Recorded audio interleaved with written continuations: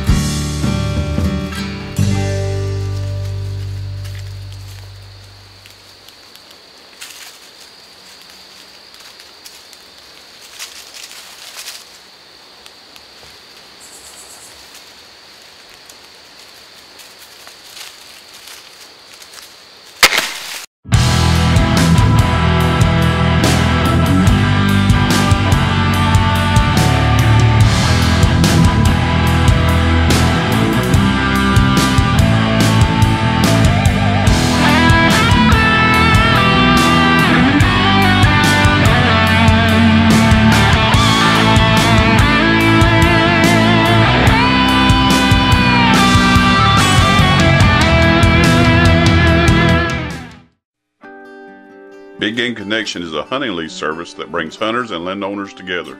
Find your next hunting lease through Big Game Connection and experience the freedom that can only come through leasing your own land. Setting trail cameras, planting food plots, and deciding on stand locations are all things that you control with your own lease. For landowners, we offer peace of mind. No more worrying. We handle everything for you. Call us or check out our website for more information on Big Game Connection.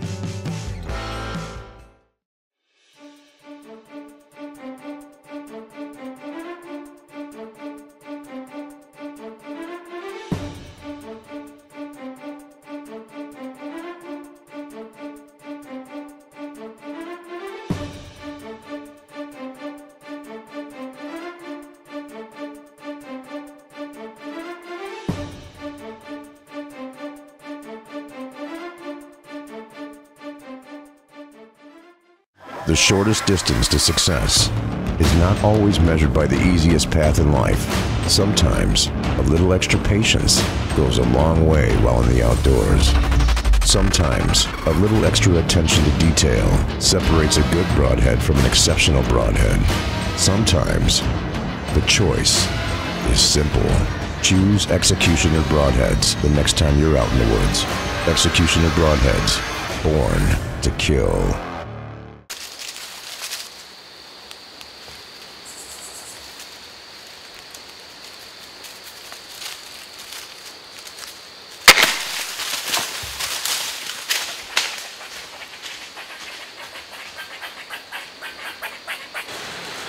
Well, folks, we had us a doe come in here probably about 45 minutes ago. Waited a little while to do the interview. There was another one here, wouldn't leave. But I think we made a good shot on her. We're gonna give it just a few more minutes, see if anything else comes in. If it don't, we're gonna scoot on down this tree and see if we can find her. Y'all stick with us.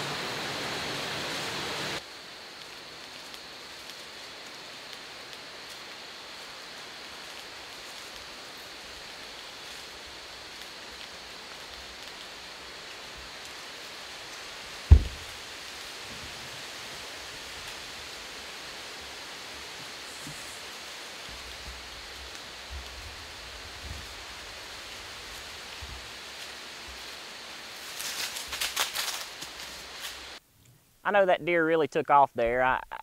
Talking to Scott and looking at the footage, that deer come over and smelt that arrow from that previous deer that had been in there where Scott made that shot and walked over there and smelled the arrow. It didn't take her long to get out of there, but unfortunately it put Scott in a situation. He'd had so much deer movement in there, he really had to take his time to get out, so he was waiting on that deer to leave. So I bet he was kind of thankful that that deer had went over there and smelled the area and got out of town.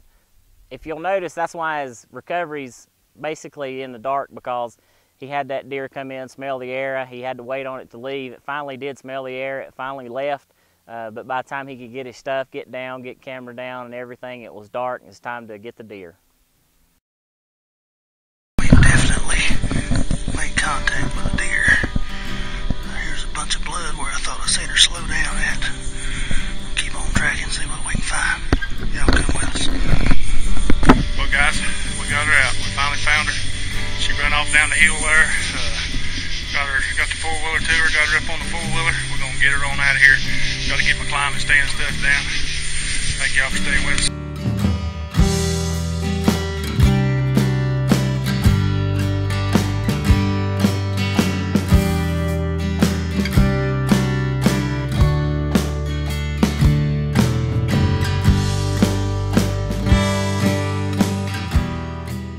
Alright guys, we finally got the deer back to the house today.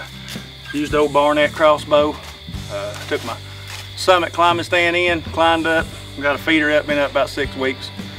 4 deer come in. This is the unlucky one. She saw me, started doing the old head bobbing and everything, so I figured she was the one that had to go. Had a good time. Appreciate y'all staying with us.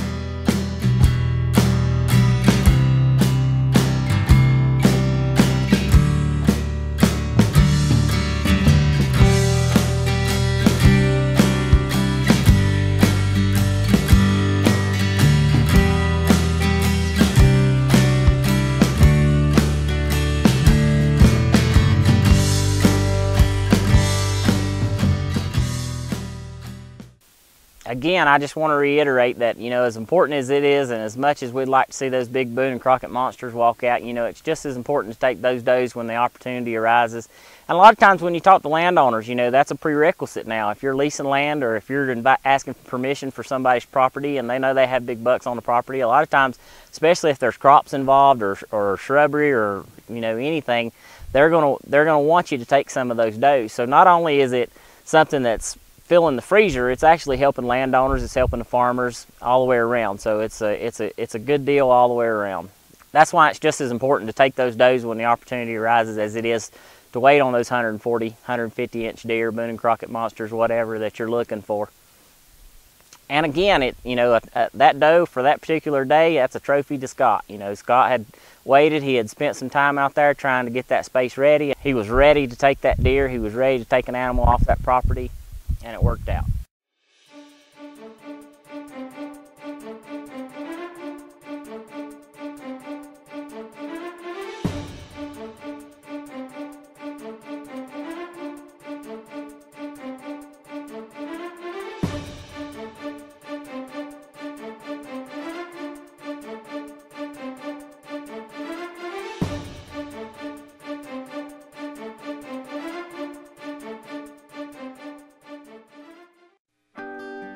Big Game Connection is a hunting lease service that brings hunters and landowners together. Find your next hunting lease through Big Game Connection and experience the freedom that can only come through leasing your own land. Setting trail cameras, planting food plots, and deciding on stand locations are all things that you control with your own lease. For landowners, we offer peace of mind. No more worrying. We handle everything for you. Call us or check out our website for more information on Big Game Connection. The shortest distance to success is not always measured by the easiest path in life. Sometimes a little extra patience goes a long way while in the outdoors. Sometimes a little extra attention to detail separates a good broadhead from an exceptional broadhead. Sometimes the choice is simple. Choose Executioner Broadheads the next time you're out in the woods. Executioner Broadheads, born to kill.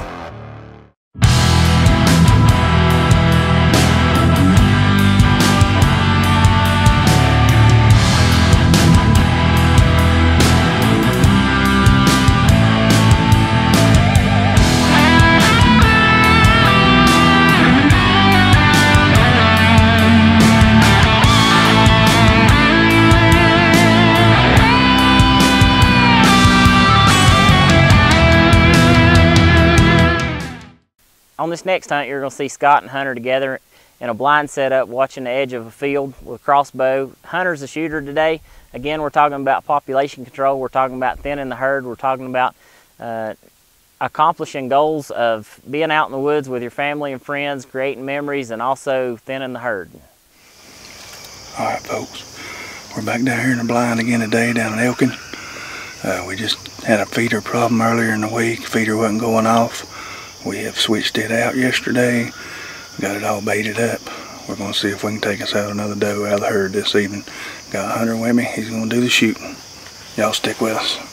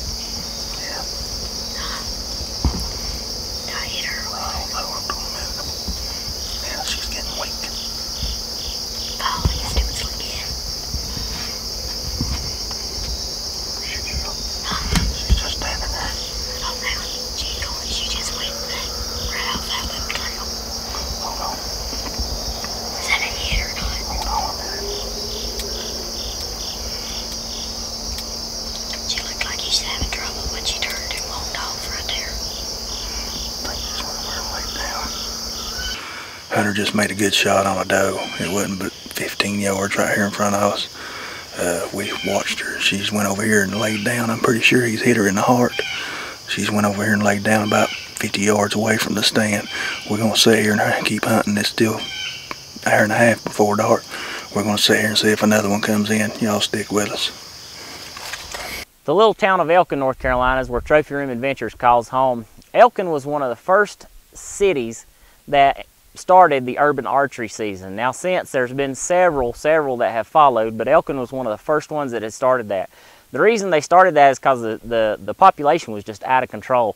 We've talked to people that basically had given permission to hunt, and you talking about seeing in people's small 1 acre lot backyards, like 40 deer in the same area in 1 little acre plot. Just too many deer for the area. The herd was basically in poor health because there were so many deer in such a small area, and they started the urban archery season several years ago, and boy has it worked. It's really thinned the deer out. Still got a lot of deer left there, but it has worked for the town of Elkin.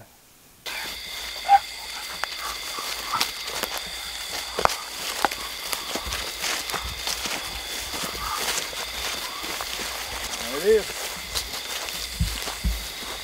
What now?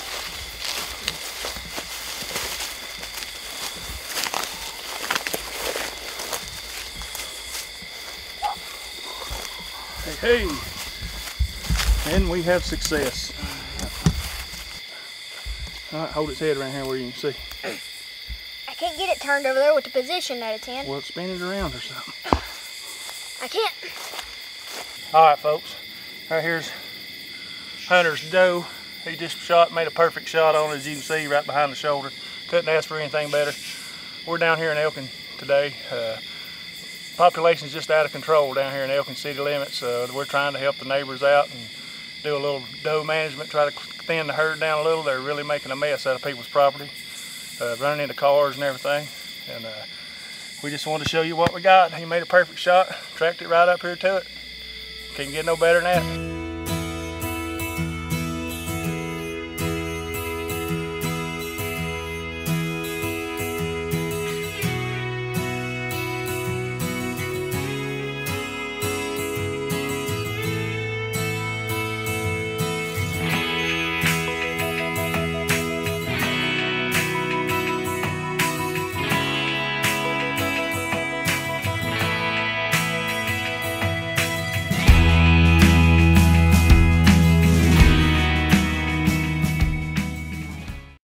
On this next hunt, you're going to see Tater Russell, a good friend of ours, hunting a new spot that he's found. He just has got permission from the landowner to hunt. He's got set up, he's ready, and this is one of the first evenings he's in there, and you just watch what happens next. We're out here today. We're in a new spot up in Mountain Park, North Carolina. We're after a big old fat doe to put in the freezer. Something good to eat on. A bunch of coyotes. Might have to shoot one of them too. We'll just look and see what happens as the day goes on.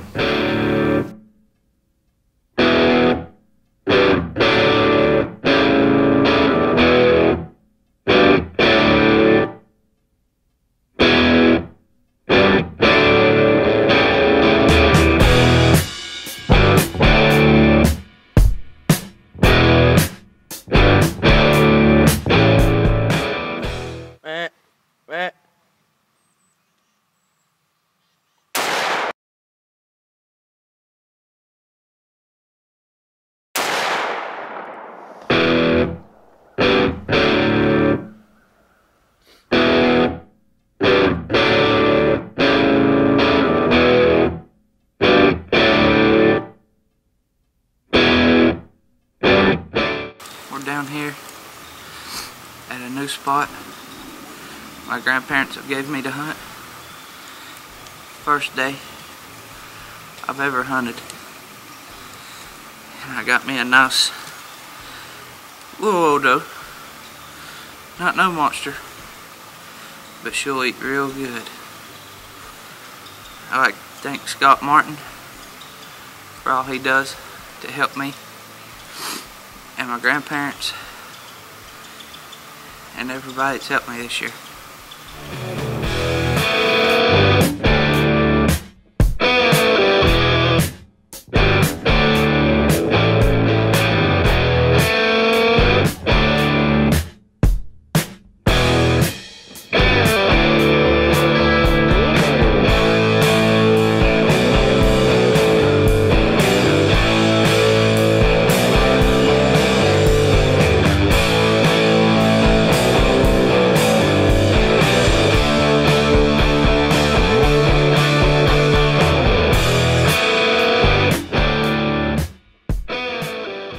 Again, Trophy Room Adventures would like to remind the viewers that if you've got footage that you'd like to submit to us, we would love to have a copy of it, love to be able to look at it and see if there's some way we can use it in the show. We want Trophy Room Adventures to be as much about the viewers as it is about us.